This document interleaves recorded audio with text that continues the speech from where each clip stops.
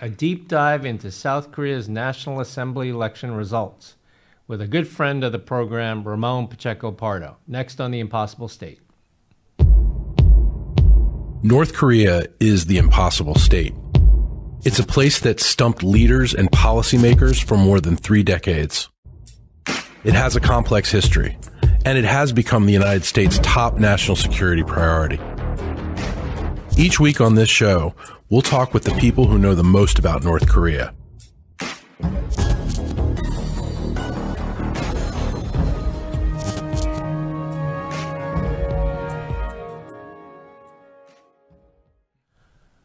Welcome, everyone, to another episode of the Impossible State podcast at CSIS. My name is Victor Cha, Senior Vice President for Asia, Korea Chair, and Professor at Georgetown University. We're very happy to welcome back to the program today Ramon Pacheco Pardo to have a conversation about South Korea's recent national election results that took place last week. Ramon, again, is no stranger to the program, no stranger to CSIS. He's a professor of international relations at King's College London and is also the KF-VUB Korea Chair at the Brussels School of Governance at the VUB in Brussels. So I have a pretty short commute between Georgetown and CSIS, but you have a slightly longer commute between Brussels and London. He is also the King's College Regional Envoy for East and Southeast Asia, an adjunct fellow with us here at the Korea Chair at CSIS, council member of the Elcano Royal Institute in Madrid, and committee member at CSCAP. He is a prolific author. His most recent book is the one that we authored together, Korea, A New History, by Yale University Press. But he also has written, He's written 3 additional books in a period of 4 years. He's written South Korea's Grand Strategy, published by Columbia in 2023, Shrimp to Whale, South Korea from the Forgotten War to K-pop, published by Hearst and Oxford University Press in 2022, and North Korea-U.S. Relations, from Kim Jong-il to Kim Jong-un, published by Routledge in 2019. So a prolific author. And so we're very happy to have you back on the program again, Ramon. It's a pleasure to be back here, Victor. Thanks. So like I said, we're going to talk about these elections in South Korea that took place. And we have a little graphic to start us off to give people a sense of what changed during this period of time when South Koreans went to the polls. So this is what the makeup looked like of the National Assembly in 2023. The blue represents the main opposition party in Korea, the Democratic Party. And the red represents the ruling party, the People Power Party. And as we saw, the opposition party held 156 seats prior to last week's election, and the People Power Party held 114 seats prior to the election. Koreans went to the polls last week, and the results were a victory for the opposition party. So if we go back to the overall look here, again, they had 156 seats, the Democratic Party did prior to the election. They increased that margin to 175 seats. And then the ruling party lost, 6 or 7 seats as a result of this election. And then there was also a splinter party, the so-called Rebuilding Korea Party, which garnered 12 seats. According to, so this was clearly a victory for the opposition Democratic Party. I've been criticized on social media a bit because I said that I thought the international press were all sort of piling on using the same terminology, landslide, crushing defeat for the ruling party, where, as we'll talk about, some of the benchmarks that really would have given the Democratic Party a great deal of power were not met. And a lot of people got angry at me for doing that, but that's okay. But according to the latest polling that we've seen, the Democratic Party still, I mean, even though they won this election, they still polled only 37% in terms of party support. The ruling party, even though they lost in this election, are only slightly lower at 33.6%. And this was a survey that took place this week. So, and President Yoon's approval rating is at 32%, so which is down about 5%, and certainly not, well, I guess one could say par for the course in terms of his overall approval ratings. They've not been very good throughout his presidency. So let's talk about this, right, Ramon? And I guess the first question I want to ask you is, you know, in your opinion, was this a win for the opposition Democratic Party, or was it really a negative vote against the incumbent president and the party? In my view, this particular election was more of the latter. There was a vote against the president himself and against his party, and we saw this in the run-up to the election, in which foreign policy was not really discussed at all. It's not commonly discussed, as we know, in Korean elections or any other countries' elections. But in this case, it was clearly about domestic politics, and it was about the criticism that President Yoon is receiving around many different issues that we can discuss in a second. And I do think that if we look at the turnout, 67%, which is the highest in 32 years for a National Assembly election, I think this showed the passion that many Korean voters had and how they expressed this passion in giving a majority to the DP. And then, as you mentioned, there are other left-leaning parties as well that did quite well in this election. And that's why I lean more towards this second interpretation. There was more of punishing the policies pursued by the president, and also his leadership style, which has been criticized by many Korean voters. Yeah, so I want to talk about the issues that were played in this election, but let's just talk a little bit more about the math of the election. Again, if we look at these graphics we have up here, maybe you can explain to our readers, our listeners.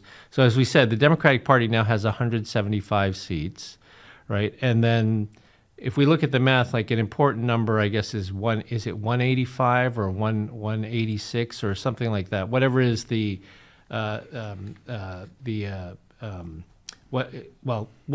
tell us why that's important. And then the ruling party didn't dip below 100 seats, right? It's at 108. So if we talk about the math here, why is this important? Like, why is it important that that we think about these numbers? Oh, and it's important to mention this splinter party, the Rebuilding Korea Party, has 12 seats, right? And so how does this all matter in terms of the way the National Assembly works? Well, first of all, if there had been a 2/3 majority for the DP, so 200 seats of the 300, and some polls actually, including exit polls, were predicting that they could get to this threshold, they would have meant that President Yoon wouldn't have had veto power, because the National Assembly would have been able to override veto power, so it would have been able to legislate without the president being able to do that much. There could have been an impeachment process, and obviously with this 2/3 majority, President Yoon would have been in big trouble, because this could have actually happened. So this 2/3 threshold, which also allows, by the way, for the Constitution to be reviewed, right? So certain articles in the Constitution as well. So the DP would have had a free hand really for the next 3 years or even 4 years duration of this National Assembly, the 4-year duration, to be able to legislate without the president being able to do much, and his own position would have been in doubt. Now, if we go down to 180, right. 3/5 of the 300 seats, this would have also allowed the DP by itself to have the initiative when it comes to legislation. Yes, this could have been vetoed by the president in this case, but obviously it would have taken a political toll. If you have the National Assembly constantly passing new legislation and the president constantly vetoing it, right? So it would have been an issue as well. And this is where it becomes interesting, because as you were showing, right, we have the Rebuilding Korea Party led by Chae-guk, the former Minister of Justice under President Moon, who in his time in office, he went on trial, and this was when President Yoon himself was the prosecutor, right, general prosecutor, that was leading on the investigation. So he has this personal animosity towards Yoon, the President Yoon, and vice versa, right? You see he has 12 seats. So if you add the 12 seats that he has with the 175 that the DP has, you get over this 180 seat threshold. But that means that this gives him a lot of power because the DP will have to sit down and talk to him. And interestingly, recently, Chegu has actually said that he's willing to talk to other parties, he's also willing to talk to the PPP, and he's willing to sit down and talk to President Yoon. So we see now that this being a small party that was only formed prior to this election, but you have a leader who is very popular among liberals in Korea, right? And he can conceivably try to be the next liberal candidate for the next presidential election that we'll have in 3 years, as opposed, for example, Lee Jae-myung, who is the leader of the DP. So the politics of it and how the numbers have turned out means that you have a smaller party that, again, didn't exist a few months ago, that now you could argue can become kingmaker in the National Assembly. Yeah. So that's interesting. Well, so if we look at the math of this rather than the politics of it, a true landslide or crushing defeat would have been if the Democratic Party had broken the 180 threshold or even the 200 threshold, where they could have effectively completely sidelined the incumbent president and basically, or even could have impeached him, right? And they could even change the Constitution. The president would have no veto power whatsoever. But what actually happened was, in the end, the DP got more seats, but they didn't cross that threshold. And now you have this party. I mean, if there was a real winner in this election, it's really Choguk and this rebuilding Korea Party, who now the DP needs to get over that threshold in order to be able to govern in ways that would be not just obstructive to the administration, but actually be able to advance an agenda through legislation that they have not been able to do thus far in the National Assembly. And then the other thing is, if we look at the math, is if the DP, the Democratic Party, with 175 seats, if they were able to get the support of all the other non-PPP winners in the election, so it's the Rebuilding Korea Party, it's this Reform Party, it's this Progressive Party, if they pulled all of these together, would that take them over that would take them certainly over 180, but would that take them over the 200 mark or not? That gets them to 192. I see. Right, okay. and it has to be said that there are liberal parties here, but also conservative parties, right? Having said that, it doesn't mean that the conservative parties are going to side with the PPP, because there were splinter parties from the PPP, right? So it becomes, I think, more complicated than saying, well, left-leaning parties, right-leaning parties, and they're going to be the left-leaning parties working together in the National Assembly. Not necessarily, because within the left-leaning bloc, there are different parties, right? And some of them, they don't really get along with the DP, and they came out actually as splinter parties from the DP. And same on the conservative side, we have politicians who were not happy with the way the PPP was being run, and they decided that they would run independently, and they were able to be elected to the National Assembly. So I think that's something that we'll have to pay attention to, the divisions within the two camps, and not only the 192 for all the parties that could be argued in the opposition, and the 108 that you see for the PPP.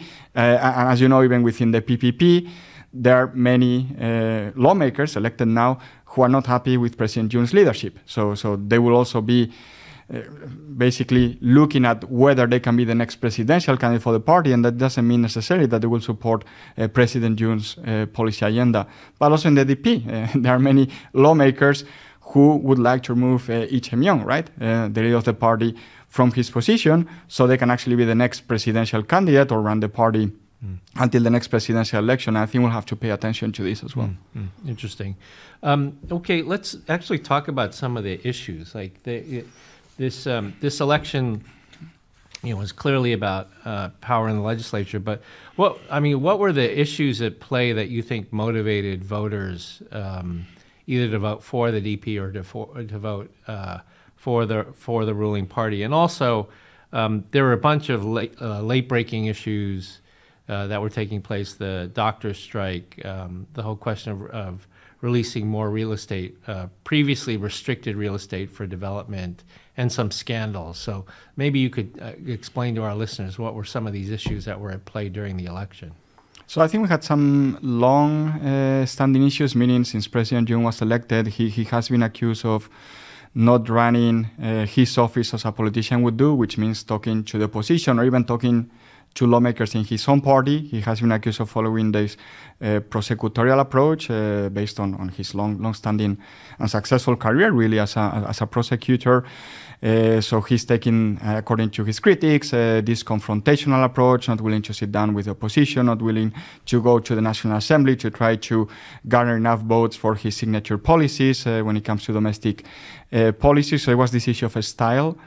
There is also this issue of his wife having been accused of corruption. For example, there's this video that has made the rounds in Korean social media and also traditional media where she's receiving a luxury handbag and she keeps it. And we don't know what has happened with the handbag, but obviously this is not legal under Korean legislation. She has also been accused of plagiarizing her PhD thesis, and she has been clear of this, but many people in the opposition and even the conservative camp think that this shouldn't have been the case. So there's the style, there's the corruption issues that have been raised by the opposition, but also, as you were saying, more recent issues. If we look at the doctor strike, so for listeners who and viewers who don't know, basically the government announced that it was going to increase the number of places in medical school, which I think Korea really needs, especially in rural areas, to have more doctors. So the policy itself, in the beginning especially, was supported by a majority of voters in Korea, and actually this helped to boost the approval rate of the president. But then it turned out that this hadn't been discussed with doctor associations to begin with medical schools. This hadn't been discussed with the opposition. And even within the party, the PPP, the Conservative Party, there was that were surprised by this announcement, right? So again, this goes back to issue that I just mentioned. For many, President Yoon is not willing to sit down and discuss policy before it is actually announced, so to reach a consensus. So this turned against him, as we saw the strikes continuing for many weeks. Really, we saw that non-emergency medical procedures were being canceled or were being postponed.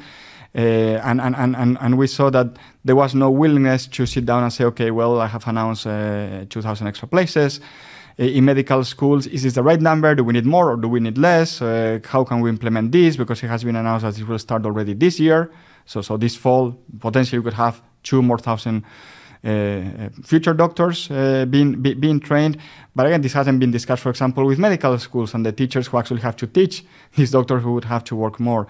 So that became a big issue. There was also a visit to a market in which President Yoon commented how cheap green onions were, and it turned out that it was a subsidized market, right? So it's not only in Korea. I mean, in the UK it's the same. You know, when politicians go to markets, to supermarkets, they don't necessarily know the prices because they don't do their own shopping in many cases, right? It's a bad move. It's a bad move. It's a bad move, right? And of course, voters note it doesn't say, well, the president doesn't know the prices of staples that we all have to buy, and we have noticed the increase in the inflation in Korea as well. So this also became an issue. And real estate has been a long-standing issue, but again, this was announced by the government, new policies to try to lead to the building of more flats in the case of Korea, more housing provision. But again, it seemed that this hadn't been discussed. Certainly with opposition, but even within the party.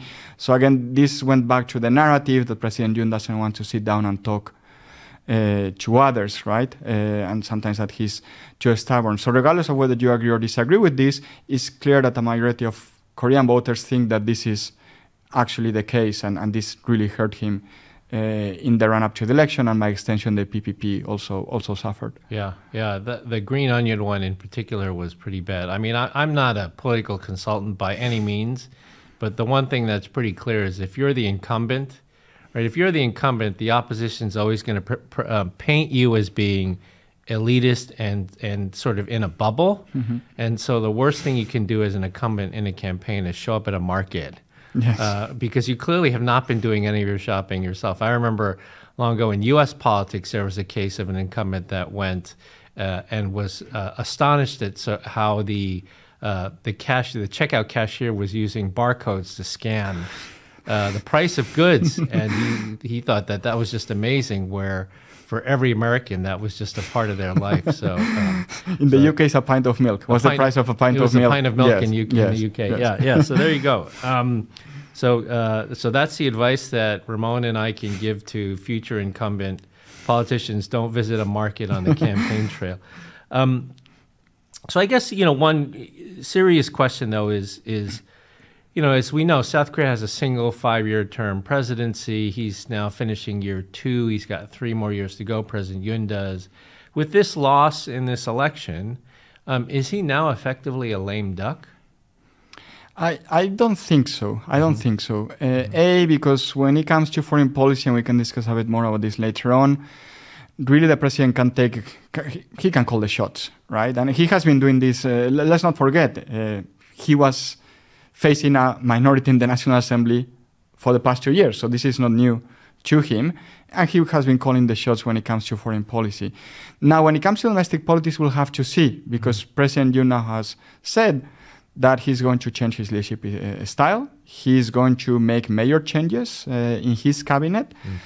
So he may decide that it is in his interest to actually sit down and talk to the opposition, talk even to his own party, to try to get some signature measures approved by the National Assembly on matters that relate to economic policy making, to reform of the social welfare state in Korea when it comes to support for innovation. And I say this, and many don't agree with me, but many actually do, that when it comes to major issues, when it comes to economic policy making, you don't see major difference between the liberals and the conservatives. Support for innovation, semiconductors, biotech, AI, 80-90% of South Korean legislators agree that this is in the interest of Korea. They may disagree on what type of support you want to provide, how long this support should be for, how much money you may want to give, but they're arguing really about the smaller issues. They're not arguing about the big issue, which this is necessary.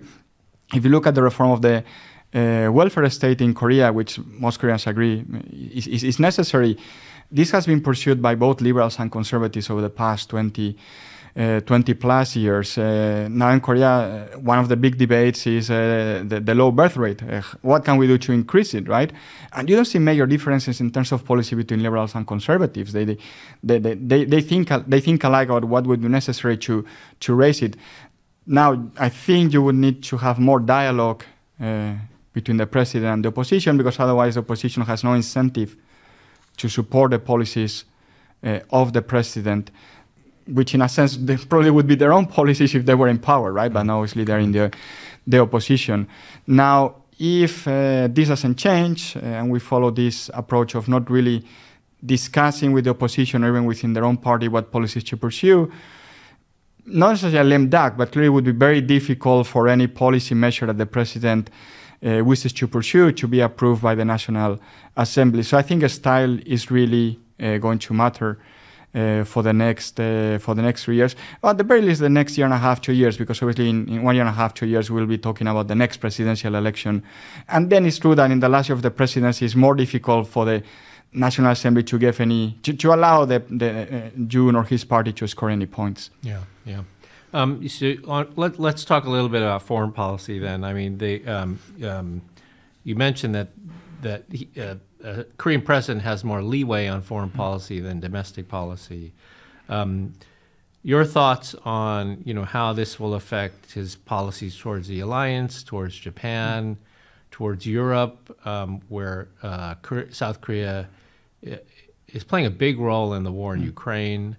These sorts of things. I mean, it is interesting to note that there are some newcomers who won seats in this National Assembly election who are, major foreign policy hands, like Wee Sung-lak, right, who was former ambassador to Russia, formerly head of the South Korean side for the Six-Party talks with North Korea, was, I think, also national security advisor on the campaign for Lee Jae-myung as well. So he now has a seat. Kim Gun, who was the senior envoy for six-party talks, foreign ministry diplomat, professional, also has garnered a seat. Park Jin, the former foreign minister, someone we know well, unfortunately lost in his bid to transition from the Yoon government's top diplomat to returning to the National Assembly, where he'd been a politician before. But what are your thoughts on sort of these issues, the alliance, Japan, and Europe? For me, the starting point is that if you look at domestic politics, but also where Korea is in the world, there are structural constraints to what any president can do. So you have 90% of Koreans support the alliance. I have a favorable view of the US. 80% more or less have a negative view of China. This constrains decision-making for any president, really. But also if you look at this, when it comes to the Korea's position in international affairs, there is a growing demand on Korea to intervene, for example, in supporting Ukraine when it comes to Russia's invasion. To have a say in issues in the Middle East, for example, in the past, Korea could argue, well, there's nothing lost for our country there. Even if you look at this so-called G7+, right? The reason why Korea has been discussed as a potential member of an expanded G7 is because it gets along very well with the G7 members, or increasingly well with the G7 members, including Japan, it has to be said, right? Mm-hmm. So there are these structural issues that any Korean president has to pay attention to, this growing demand on Korea to deliver public goods way beyond the Korean peninsula. And I start with this because I do think that President Yoon will continue the same policy because he personally believes in this policy. Also because one of the few advantages that I see with having a non-renewable 5-year term in Korea, I think it would be better to have something similar to the US, but we don't have it in Korea, is that a president can run his or her foreign policy without having to think about re-election. And this can lead to decisions that may be seen as unpopular, but in this case, President Yoon doesn't have to think about, well, will I be voted in or out on the next election? That's not an option for him. So I think he's going to double down on his policies. I think Korea is going to be asked, whoever wins the election here in the US, we have European Parliament elections, of course, in the European Union as well. There are elections taking place in countries such as the UK, coming up as well over the next year. Korea is going to be asked to contribute more, for example, to support Ukraine, as I mentioned before, to deter China, or to be involved in discussions about how to deal with China, or if there's the whole North Korea debate in which Korea itself has reached out to the US at the UN, but also the bilateral level, to garner a group of countries that are going to allow Korea, the US, other countries to continue to implement the sanctions, monitor the sanctions on North Korea, now that we have seen what happened in the UN Security Council with Russia vetoing the extension right, of the 1718 panel, 1718 panel, right? So I do think that it will continue the same course. And I actually have to say, I think that if President Yoon finds that it's very difficult, or continues to be very difficult, maybe that's the exact term, to implement his preferred domestic politics, so that has been the case over the past 2 years, he will say, well, I'll just focus on foreign affairs, because Korea is in demand. We see the number of state visits by the president to other countries in Europe, in the Middle East, obviously here in the US as well. You see foreign leaders visiting Korea. I mean, I come from Europe. We have seen the Dutch Prime Minister, Spanish Prime Minister visiting Korea. There's a presidential visit upcoming to Germany. There's a past one to the Netherlands. There was a past one to the UK as well. So Korea is in demand because of its business people, because of a strong defense industry, because of participation in this G7+ framework that I mentioned previously. I don't see this changing. Yeah. I mean, it's interesting that, as you said, that on domestic policy, there'll be a lot of wrangling that takes place on domestic policy, but they're in many ways they're arguing over the same issues, right? How to improve growth, how to create innovation, how to help small and medium-sized enterprises, how to improve and increase full employment, and not just part-time jobs. There are many similarities. But on foreign policy, where I think you're right, Yoon will basically continue on the path that he's on, because it's a path that he created when he was already in the minority and was already unpopular. So he's just going to continue because he believes in it, as you said. But there could be very big differences on foreign policy. So if, for example, the DP garners, gets to 180, where they can then fast track bills and things, or even if they got to 200 or over 200, they could try to push a completely different foreign policy, right? During the campaign, Lee Jae-myung and some other people, did not approve of the policy on Japan, actually called for neutrality on Ukraine, right? And obviously they have big differences on policy towards North Korea. So there could be very big differences that would have been impacted in terms of foreign policy by the results of this election. So that's an interesting point. I mean, I've been criticized for making the point that I'm about to make. I think someone like Lee Sun-lak, for example, that, as you mentioned, he is now in the National Assembly, and it's true, he was the lead foreign policy, national security policy advisor to Lee Jae-myung when he was candidate, right? He's center-left, he's center-center, some would say, actually, right? And I'm sure you've talked to him, you met him many times, and of course I know you have. I've been able to meet with him and discuss foreign policy with him. And he's someone that you wouldn't be surprised if he served in a conservative administration, sure. right? And for me, that's an interesting thing. Same with Kim Gun. I mean, Kim Gun, yes, center-right, but if he served in a center-left administration, he wouldn't necessarily be out of place there. Yes, it's true. There are other National Assembly members that have been elected that have more leftist views, right? The more traditional leftist view of we're brothers with North Korea and the US is to blame, clearly, right? So there's a debate there. So I always take with a pinch of salt or a grain of salt, really, what is said in a campaign, right? When you're trying to undermine the policy of the opposition. I would like to see if a liberal president comes to office, whether they would be able to follow this policy. And I honestly have doubts, among other reasons, because of the constraints that I mentioned. From the public. From the public. I mean, if you want to run a policy that undermines the alliance and becomes closer to China, well, you have 80, 90% of the population, I would say, well, we don't necessarily like this. And I think that in a democracy that should matter, and personally I think to an extent it matters. But there are many, probably a majority, that would agree with you instead of me, and they would say, well, there could be a big change if the liberals had this super majority, for example, that they didn't achieve. And something very interesting we did at my chair back in Brussels in the run-up to the campaign, for the first time ever, we actually asked the candidates about their policy towards Europe, right? The two campaigns, right? President Yoon, before he became president, Lee Jae-myung as well. And we asked them about EU, NATO, Europe, right? And their answers were fairly similar, as we said. We have this online, actually. If anyone's interested, they can go to our website. It was like, whoa, what's the difference here between both of them? And the answers came from the foreign policy teams, obviously. Back then, the candidates wouldn't sit down and answer our questions, but the foreign policy teams. Sure.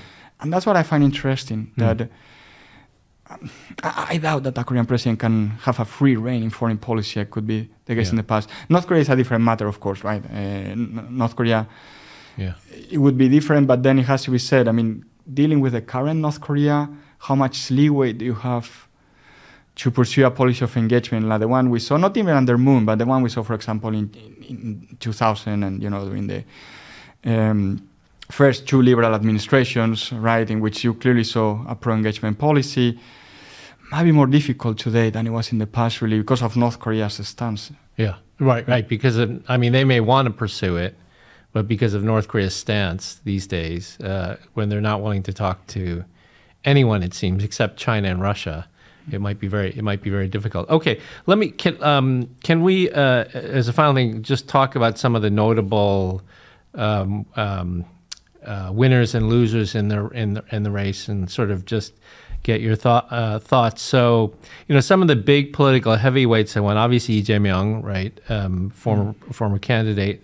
An Chol-soo won, Chu Mi-ae, right, Lee Jun-suk, right. So we have political heavyweights from both the left and the right with big wins. And then also the return of Na Kyung-won, right? Na Kyung-won is back now after having won her race. So really on both sides, political heavyweights are back or reelected or are returning, which I think, on the DP side, it's very clear who wants to run next time. But it really is an open field, right, on the conservative side, because one of the results of this election is that the leader of the party, the so-called, he was sort of the fair-haired child, the anointed one who was likely to succeed, has had to resign because of the loss. So it's kind of an open field now, and you have all these other people who are there. Former Prime Minister Lee Na-kyun lost, right? Park Jin, as we said, lost, and then Tae Young-ho also, the famous sort of North Korean escapee turned South Korean politician, also lost. So, any thoughts on first on that group? Any thoughts on those or? I think the election really reinforces Lee Jae-myung's position, it has to be said, because let's not forget, many within his party don't want him to be the next presidential candidate, and they even blame him for the very narrow victory that President Yoon had in the last election. They said we have had a more center-left candidate or less controversial candidate, right, from his time as governor of Gyeonggi-do, right, that they would have won because the difference was so small. But now he can say, I delivered. And yes, he's in legal trouble. We see where it is in 2-3 years' time, his legal troubles, right? But he has a strong hand saying, well, I delivered. I only lost the past election by a very small margin, so I do deserve to run for president. I would like to see someone like Chegu, for example, says, I'm going to try the leadership of the DP. Right? He doesn't have to. He has his own party. But as we know in Korea, yes, the parties change their names. But we have the two big parties, liberal, conservative, and they are the ones that will run in candidates that have a strong possibility of being the next president. So let's see where he is. Again, despite his legal troubles, but even if he has a 2 years prison sentence that he has to serve, this still would mean that he would be in time to run for the leadership of the party. Next time around. I think on the conservative side, it is an open field, it has to be said, because as you said, we thought we have a clear candidate, the leader of the PPP, and he's gone. And now we have big personalities who are going to be, maybe not the next year, but clearly in a year and a half or so, we are going to start to see who are the ones that have a strong possibility of becoming the next president. I think we'll see many of them interested in running against Yoon, not only against the opposition. And this is not new in Korea. When Park Geun-hye, for example, became president after Lee Myung-bak, two conservative presidents from the same party. But Park, during her campaign, she was running really against Lee Myung-bak as much as she was running against the liberals. And I wouldn't be surprised if we see the same on the conservative side. Say, look, yes, I'm from the same party as President Yoon, but I'm from another wing of the party. So I want to see how different heavyweights position themselves. But as I said, I think it's a bit early at this point in time. We'll see who becomes the next leader of the PPP. We'll see whether it's a challenge for the leadership of the DP. I still think there will be a challenge to the leadership of the DP, especially if these legal troubles that Lee Jae-myung is facing become more serious. And for example, he's prosecuted and has to go on trial. And I would be surprised if we know over the next year who are going to be the candidates. I think we'll go to it 1 year and a half, 2 years, and then we'll have a clear picture. What I do think we'll see is that there will be many candidates on the conservative side. 5, 6, 7 candidates that potentially could be the next leader of the party and therefore run the next candidate that runs for election, the next presidential election. As I said, I want to see on the liberal side where it's actually people who are outside of the DP, whether they'll remain outside, starting with Cheguk, or they go into the DP because they know they have a bigger chance of becoming president if they're actually part of one of the mainstream parties. Yeah, yeah. And so just to finish, I think unfortunately, it's worth noting that what we see going forward is that, look, as I said, right now the support right after this election, support for the DP is at 37%, support for the PPP basically at 34%. If you factor in a margin of error there, then you're not really talking about much of a difference. And so that means political polarization will probably deepen going forward. Right? I mean, the conservatives will want to try to take down both Lee Jae-myung and Cho-guk on corruption charges. The opposition will go after the president's wife. Not a pretty picture, I think, going forward. But then the other thing that's, I guess, on the positive side to say is that, these are fiercely fought elections, right? Fiercely fought competitions. The last presidential election was a razor-thin victory. But is it true that for the most part, South Korean politicians, consultants, voters themselves, they don't question the system, right? They don't question the process. There's always concerns about misinformation, disinformation from outside actors and others. But overall, in this election, in the end, were there questions about the process, about the electoral system or anything like that? That's an excellent question to raise because the answer is no. I mean, you see an acceptance of the system, right? And across the board, really. Candidates in the losing side, in this case, the Conservative Party as a whole, the PPP, they do accept the verdict from the voters.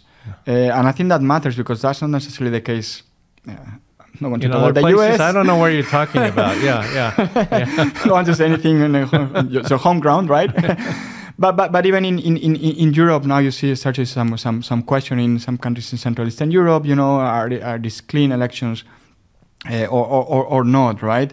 And it is concerning, and you see this in Korea, which is good to see that the losing party accepts this. Even as you said, in the last presidential election, we're talking a ratio-thin margin less than 1%. Yeah.